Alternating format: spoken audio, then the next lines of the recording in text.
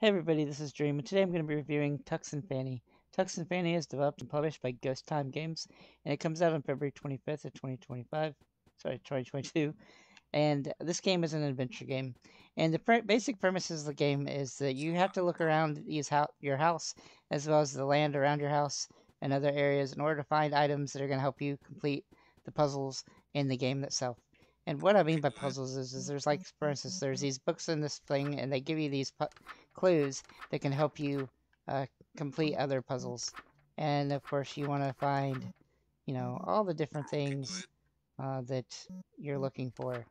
Um, Overall, the game is pretty straightforward from the capacity that's just a walking simulator where you look around looking for items that are going to help you complete other things. And then there's this other area on the computer which has all these little games that you can play. And there's actually a lot of achievements tied to these little games. So that's something you can do in the game as well.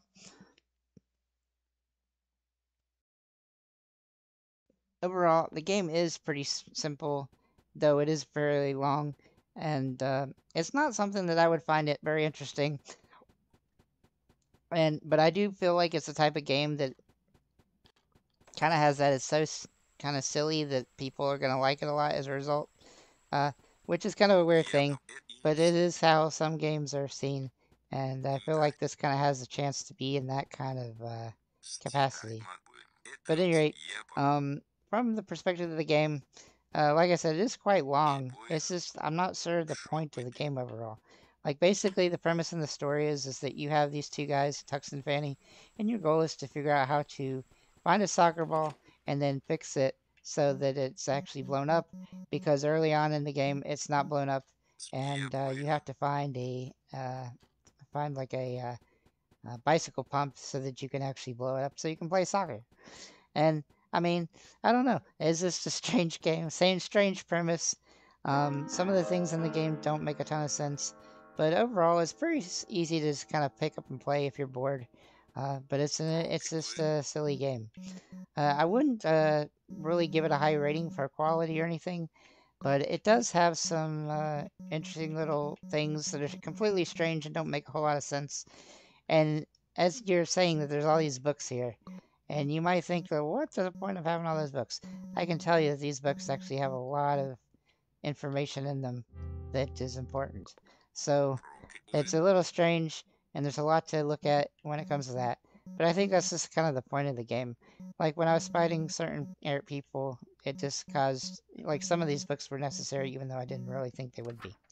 But at any rate, I don't have a whole lot more to say about the game. It's just a strange game overall. And like I said, I think some people will find it interesting. I'm really not one of those type of people that are going to find a game like this interesting. It's probably something that kids would like a lot more than adults.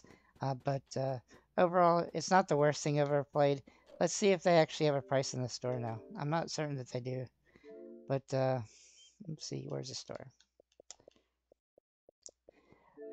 I will say, nope, not available yet. Overall, I will say that the game itself does take quite a big long time in order to complete the adventure. It says over 10 hours, and that's not a exaggeration. It definitely is. Um, but you're really gonna have to like this style of game in order to want to play this for that amount of time. So that's pretty much what I have to say about the game. If you do pick it up, let us know in the comments what you think about it, and have a nice day, guys.